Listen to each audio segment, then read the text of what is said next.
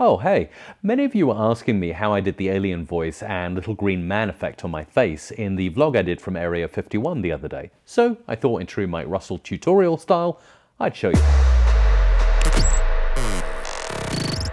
Here I am inside Premiere Pro, and as you can see right now, I've got video and audio linked together. First thing I wanted to do is unlink by right-clicking either the video or audio, unlinking, and now they're independent of each other, and I can hit the C key, and I can make a cut right here just before I start my alien voice. Take me to your leader. Which doesn't sound too scary at the moment, does it? So what I need to do now that I've made a little cut here, I need to duplicate this twice so that I can start to mess about with it. So hold down the Option key, or Alt if you're on a PC, and just drop that onto another track, and again, drop it onto another track. Now you've got a tripled up voice of me, but no changes yet.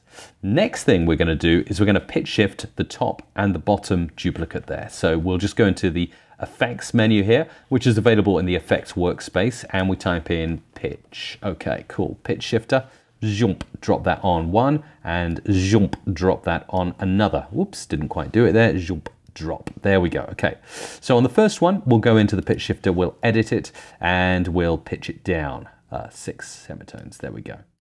And then on the second one, we'll go in and edit the pitch shifter effect, which by the way is in effect controls if that's not showing over here in the top left. And you just go into edit, and then we'll pitch that up 6 semitones. Simple as that. Next thing, we're not quite done there. I'm going to switch off the right channel by panning that all the way down there, and I'll do the same but the opposite, switch off the left channel on this one. Therefore we get a stereo effect like this. Take me to your leader. We have come to take over.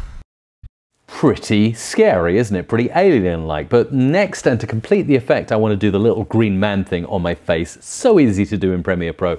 And again, I'll show you how to do that. So now we need to go into the lumetri color, which again, available in the effects workspace here in Premiere.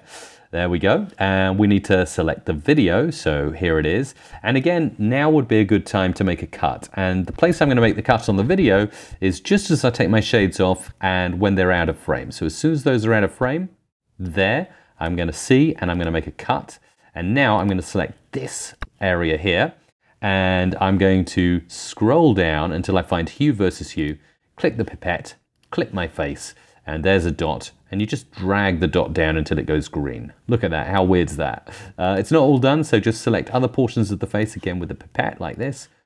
Zoop, and back down to the green. And the same with this can all go green. Look at that little green man. Up here, there's still a little bit of work to be done, so no worries there. We can just make that green and that green. Oh yes, that is a little green man if ever I did see one. Now you'll see the transition is quite harsh. It just switches like that. Too harsh for my liking. So really simple, back up to the effects menu. Look for a simple cross dissolve. There it is, cross dissolve, simplest effect in Premiere Pro, make it a bit shorter, and we got this. That's a cool. Fade to green. Take me to your leader. We have come to take over. And that is exactly how you create an alien voice and little green man effect on your face inside Adobe Premiere Pro.